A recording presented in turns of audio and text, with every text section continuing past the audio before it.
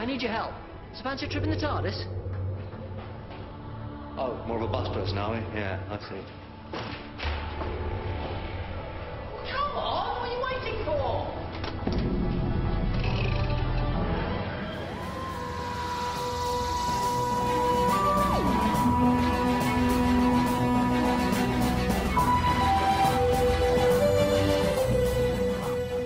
Hello, Whovians, David Tennant's companion here, and welcome to another addition to the collection, Who-ology, the book.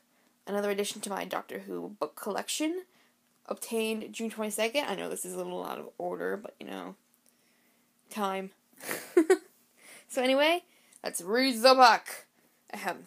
Do you know your Sultans from your Silurians? What are the 40 best ways to defeat a Dalek?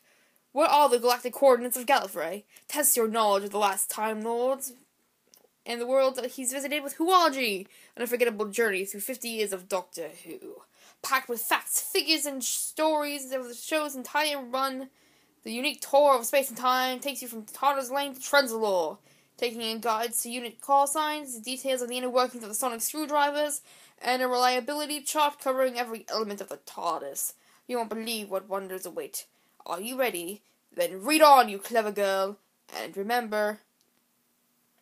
I know I was supposed to say boy, but never mind. Oh my god, this book is absolutely fascinating. I love all these little facts and, like, tidbits of information, like, random page. Here we go. What is this? Don't even know. It's the companions, where they are from, I don't know. Fish fingers custard, their likes and dislikes, apples, bacon, baked beans, bread and butter. This is what happens when you watch too much British television. So we hear it! How ironic I turn to this page with a companion that shares my name. It's exciting. A lot of girl companions. The companion roll call. Amelia Pond. Bringing Davros to life. It's absolutely fascinating books. Of the types of Cybermen and cyber things. Yep. Exciting. What the Doctor's driven.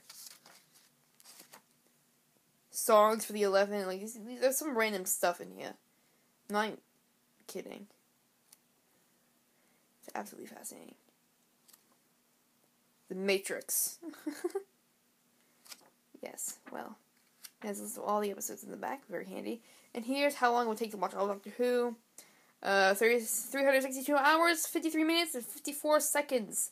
Approximately, if I remember correctly, 16 and a half days. Straight.